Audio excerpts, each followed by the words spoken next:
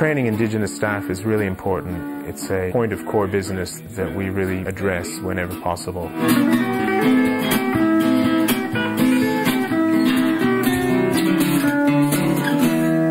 Once you've done the melody, you can start, you solo and stuff like that. Yeah, you ever done any of that? No. We'll work on some of that. I'll show you. You play the melody once and then you play the chords, and I'll try and muck around over it. Okay? Because music is something that is of interest to the wider community, we'll get people with music skills coming in and getting involved in the school who otherwise wouldn't be there.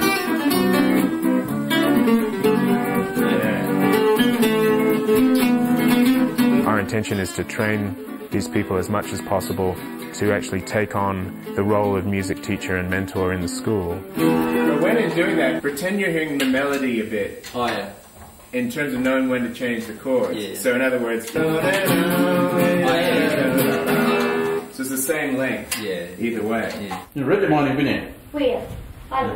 If we do that successfully, then we'll hopefully be doing ourselves out of a job in the end. These girls, they're not really... No. And that will be the true success of the program.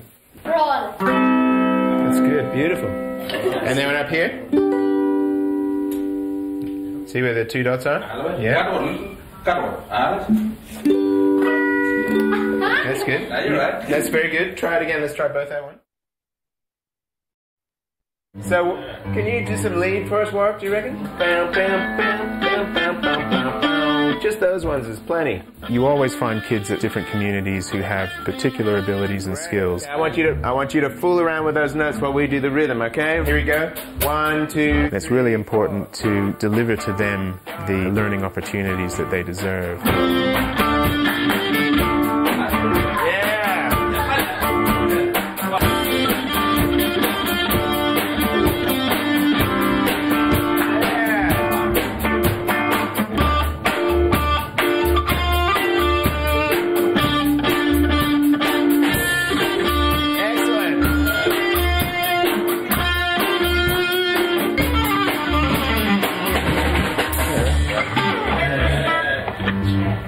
That's great. Really good work. Okay, so we got a guitar solo in our song. Some of these kids, especially the older ones, have abilities that are probably equal to university entrance level skills. And if they were living in a capital city, would probably be going full time to a university and studying music as a vocation.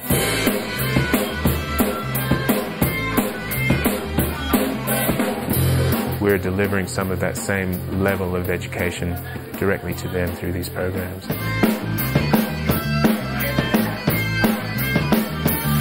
These kids want to learn material that's meaningful to them. And a lot of the teachers at these small schools don't really have the skills to deliver the genres that the kids want to learn.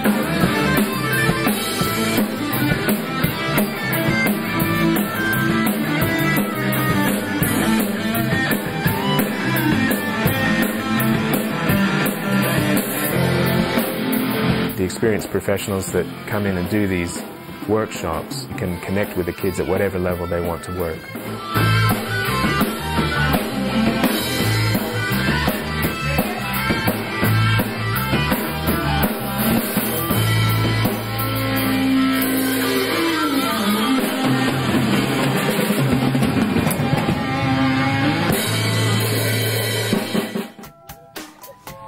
Yeah, I think music, it's like a message too, you know. You write a song and you sing and they'll hear you what you're singing about, and like it's just like talking stories. Yeah, it's another way of sending a message out.